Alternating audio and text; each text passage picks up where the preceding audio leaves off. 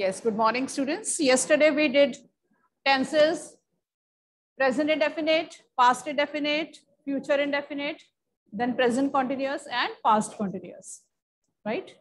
So let's have one look at the tenses again. So one, she writes a letter to her father. So what kind of tense is it?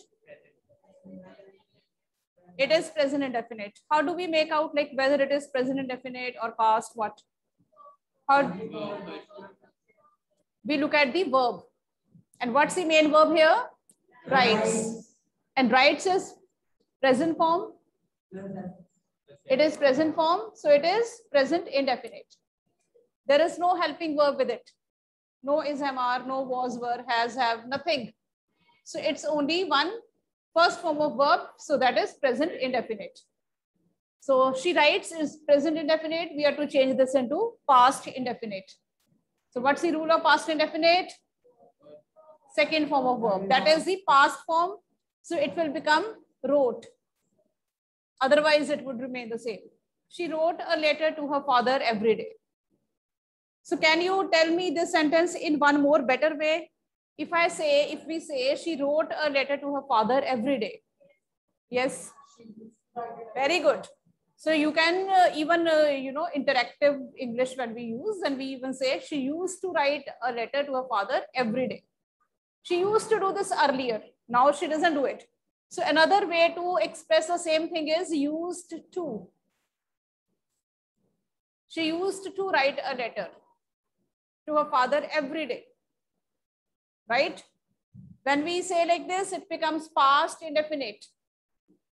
Right? So another form is future indefinite. What's the rule of future indefinite? Future indefinite. Yeah. So we can use will or any other model, right? So she will write a letter to her father every day. She will write a letter to her father every day. Is there any other way through which we can say the same thing? If not exactly, but to some extent, we can use some other expressions to convey the same thing.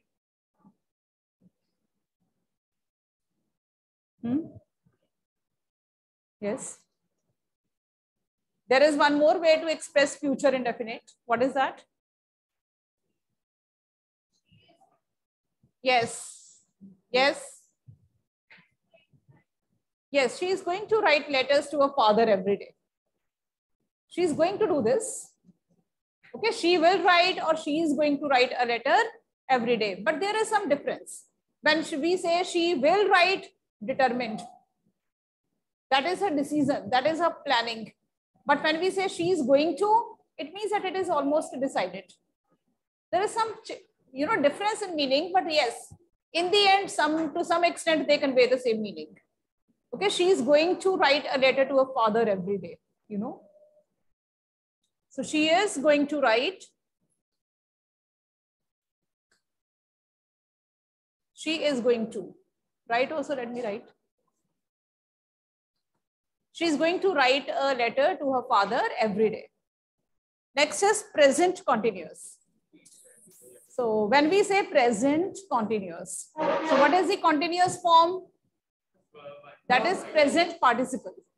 What is the continuous form? That is present participle. That is you will be writing word first. Writing without thinking. Writing will be there. Now with writing with present continuous, you will be using one helping verb. So because it is present, the present form will be is, am, or are. So here she is. Yeah. She is writing a letter to her father every day. Why? It's not always for present. She is writing a letter to her father every day.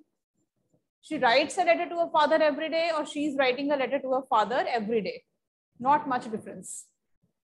Okay. So then is past continuous. So continuous, what's the form of continuous? Present participle. When I say continuous, then present participle you write without any thought. Without any? Yeah. say think, even then you think. My point is like this is this present participle will come with continuous by default.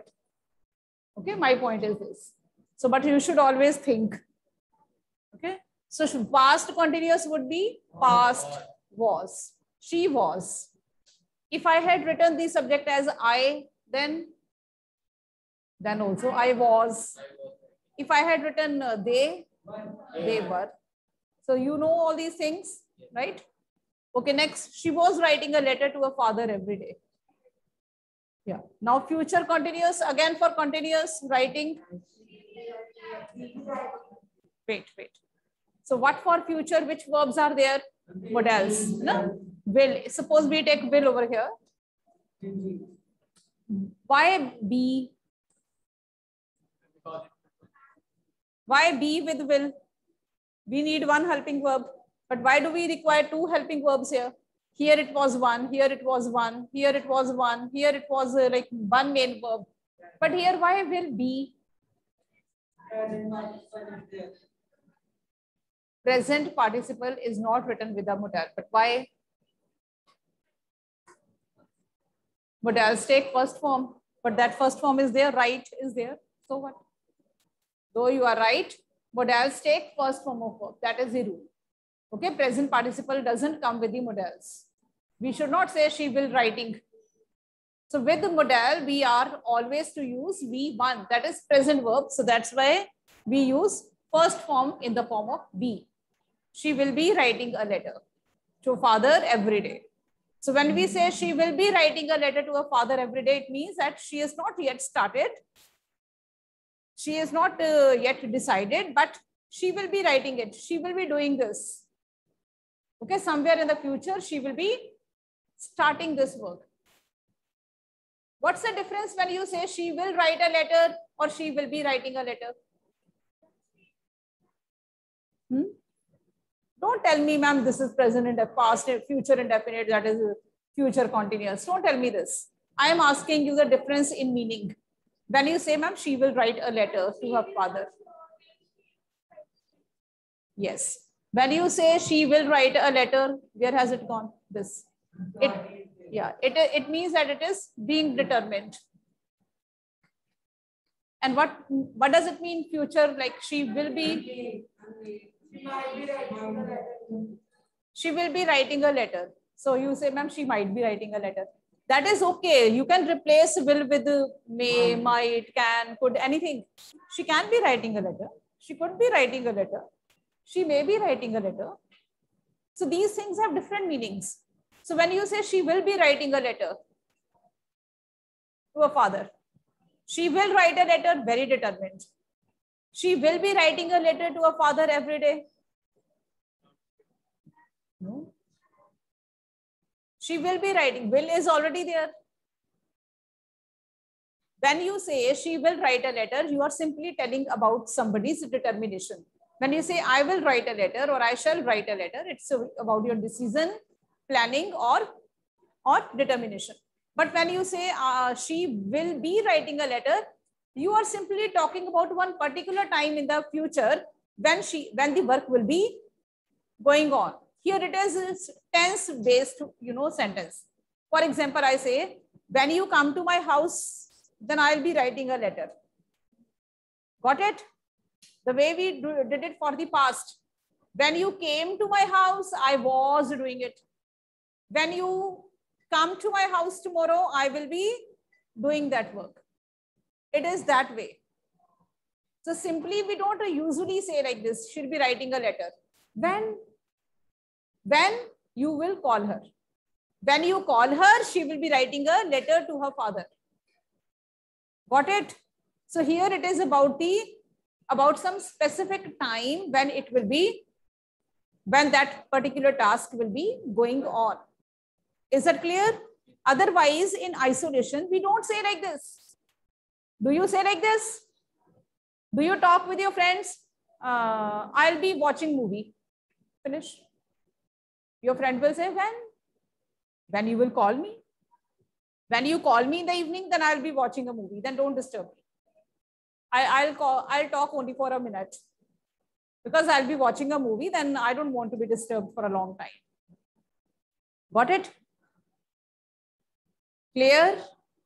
So when you say she will be doing, that is about a particular time in the future when something will be at that particular point of time when it would be going on. Is that clear? Okay, so future continuous we did not do yesterday, but the rule is it is either will or any other modal plus first form of verb, that is be. Along with this, we use present participle, that is V1 ing. Will be V1 ing. Lavanya, is that clear? Any doubt till here? No? Yes.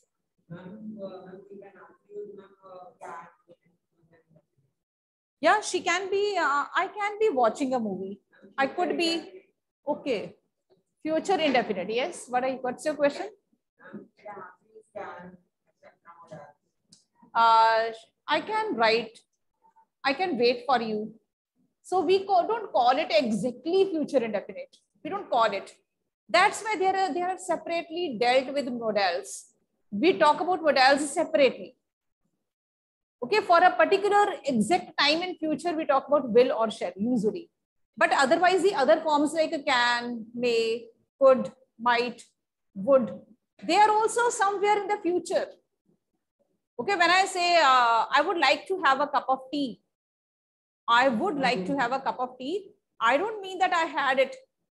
It's not about past. Would is not about past. It's also about future. But it has a different meaning than when if I say I will have a cup of tea. I will have a cup of tea. I want it by all means. But I would like to have a cup of tea. Yeah, if you'll offer me, then I would like to have it. Yeah, if you offer, then I would like to have it. Would you please do this for me? It doesn't mean if you say, will you please do it for me? Or would you please do it for me? Not much difference. But when you say, would you please, it is more courteous. Right? When you actually in languages, we have to understand certain nuances. When you talk in your own native languages, you don't bother much about the exact words. The tone matters. For example, in Hindi, when you say, when you request somebody to get something done, you don't always say, Kripya mera mujhe pen dijiye. Do you say like this? How do you say the same thing in Hindi in a very polite manner?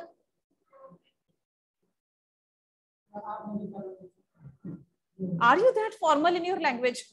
But in English, people are very formal because they don't use language very commonly. Okay, we don't try to become very efficient in using language the way we have already become efficient in our own language. You don't say like this, Kripya mujhe apna kalam dijiye. You never say like this. It's not about making fun of our language. It's not about that. But when we use our own language, we are not very formal. Instead of saying, Kripya mujhe apna pen dijiye, you say, no, it's not about being rude. When you are talking to your senior, elder, maybe parents or teacher, you don't even say, Kripya mujhe papa apna pen dijiye. You talk respectfully. You don't say the way just now you people were speaking. Yes. Got it? So there is a little bit of change in tone. That is the modal. That is modal. Okay. So that tone is about using the correct modals at the right place. For becoming perfect in, if you want to master English, then you must master modals. They make your language more courteous. Okay. If you want to move in the society and want to be called as a well-mannered person, master the modals. You will be. Very easily you'll become that. Okay. So don't just keep on reading the rules on like may is used for permission, might is used for love. There are far more rules. We'll do that. Okay, so these are about these rules, which we did yesterday only, but now we are going to continue further.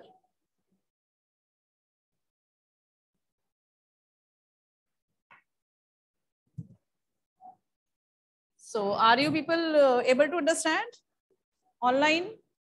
Any doubt? So everything fine? Others, those who are listening, raise hand. Those who are listening to me, they raise hand. Only Dhavni is listening. Dhavni, Prabhjot, Navnoor. Okay. Chaitanya is also attentive. Okay, well done. So inattentive children are now.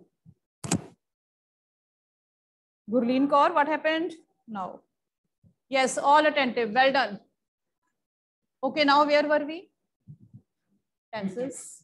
Now we are to continue with the future continuous. Now done. Let me speak up. Future continuous would mean will or shall plus be plus present continuous form, right? V1 plus ing. That we have done. Now let's continue with the next one. Here we were writing like this, right? Now we'll pick up perfect. So past perfect. Okay, first let us talk about what do you mean by perfect? When you say, ma'am, I'm perfectly fine. I'm perfect. She's perfect. It's perfect. When you talk about something as being perfect, it means it is 100 on 100. When it is done to 100% satisfaction, that is perfect. Otherwise, do you say perfect very easily? Otherwise, we don't say perfect. Even when it is 99.9, we don't say perfect. We say something is missing. So perfect is when it is 100% done.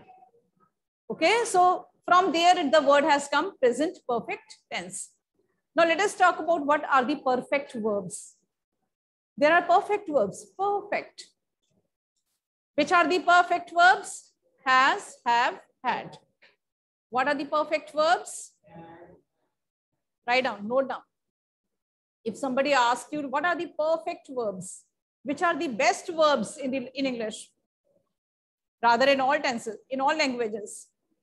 The best verbs are, the perfect verbs are has, have, had. Now the point is, why are they called the best verbs?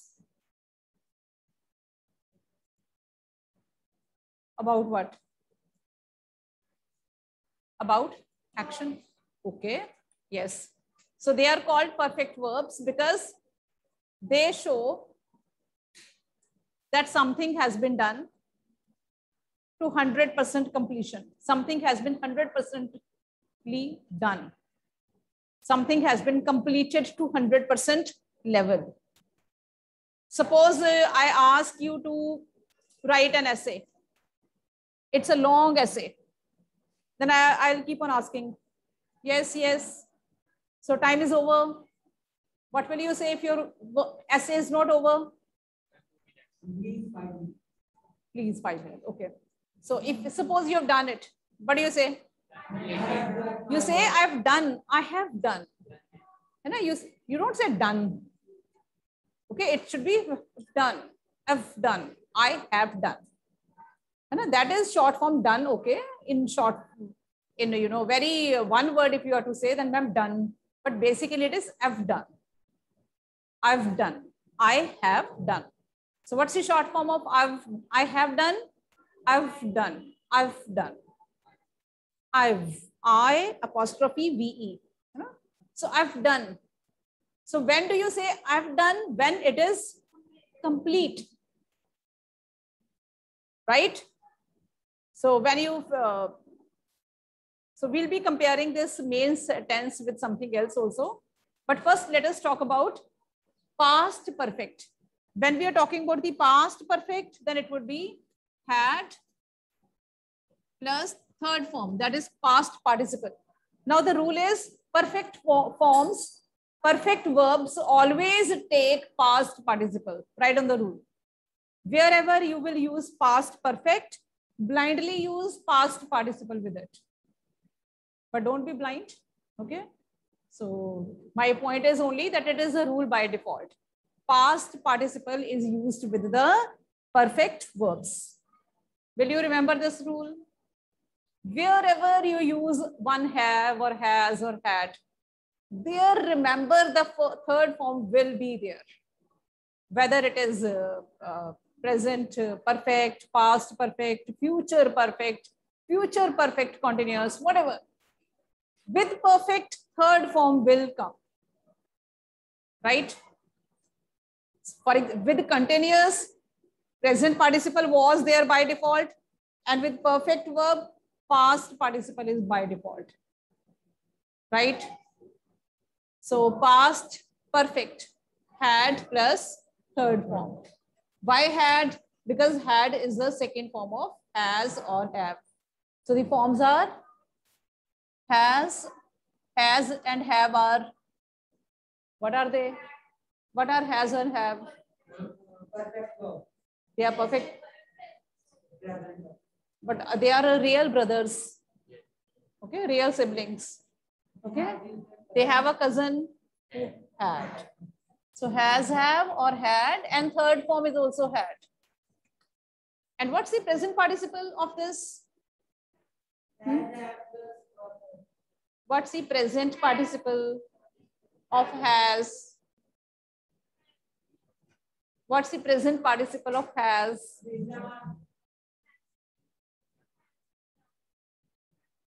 Okay, I'm giving you 10 seconds. Think.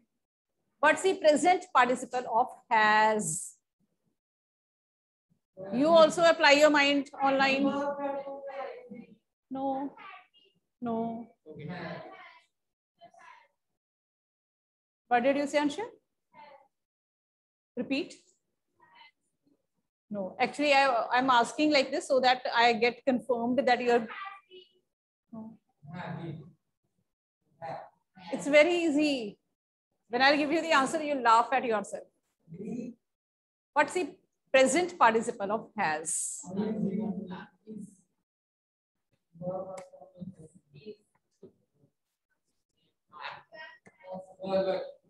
Okay, anyone from here? Okay, they are raising hand. Let's see. Chaitanya, yes. Wait. Chaitanya, yes, beta. B. Yes, yes. Chaitanya. And B. Wrong. I'm saying present participle of has. Jia, Janvi, I think they must be knowing. Ma'am, having. Yes, correct. So clapping for Jia and Janvi. Okay, I don't know who answered exactly. So correct answer is having. Oh. I know. So the form is having. Having is the present participle of has and have both. Got it? What's the present participle of had? Huh? No answer. Can you form the present participle of past form? No. Present participles are always from present verbs. Okay, don't tell me heading. Okay, so has and have both have having as the present participle. Okay, so it was very simple. Did you laugh at yourself?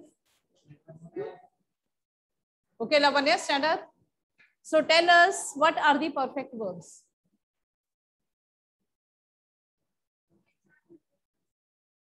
What are the perfect verbs? Quiz, one word answer.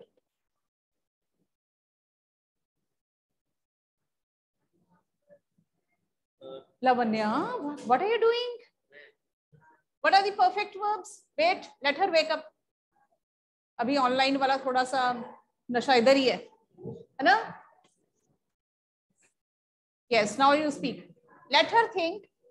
The answer will come from her. Yes. So the moment you wake up, the correct answer comes up. Sit down. Well done. Clap for Lavanya. She thought and answered.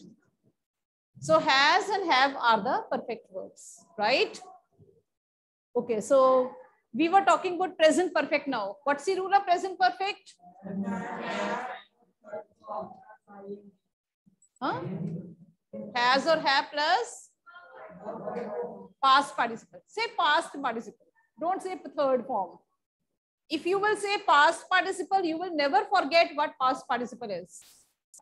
So has or have plus past participle. I've done my work. I've taught you the tenses, but you've still not learned it. Okay, now let's come to future perfect. No one will speak. Just Karan will tell us. So future perfect. Tell the rule. No one will speak. Manyaveet. Yes, just Karan.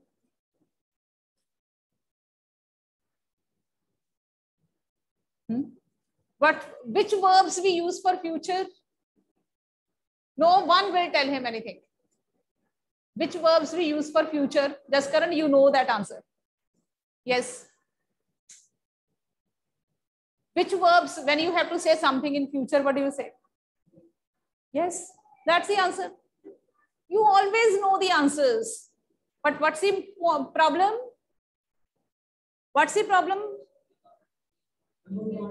Yes, we don't think that we know the answer. And why don't we think that we know the answer? Because we don't think. What we don't do? We don't think. What we do always? Instead of thinking, what we do always? Instead of thinking, we talk. When we are not talking, then we do what we do? No. When we are not talking, then we are dreaming. We are in some other world. So what is best? Two things are best. Number one, if somebody is speaking with you, listen. And when listening is going inside, let your mind think side by side. Have some critical analysis side by side. If I am saying like has and have plus present participle, then your mind should be telling you present participle is third form of verb. Yes, I have done my work like this. You should be thinking side by side. Then learning takes place. That's why if after half an hour children get tired, those who learn, those who study those who are thoughtful. Okay, thoughtful children get tired after half an hour, and dreamy children become sleepy after half an hour. So what do you become after half an hour? Don't tell me sleepy. Sleepy means that you are dreaming. Tired is okay. You should get tired. And that's why you people are asked to bring your tiffins, fruit, and everything. Water bottle. Are you okay today?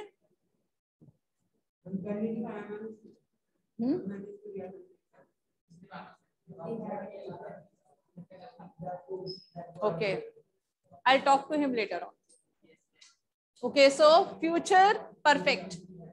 Will or shall plus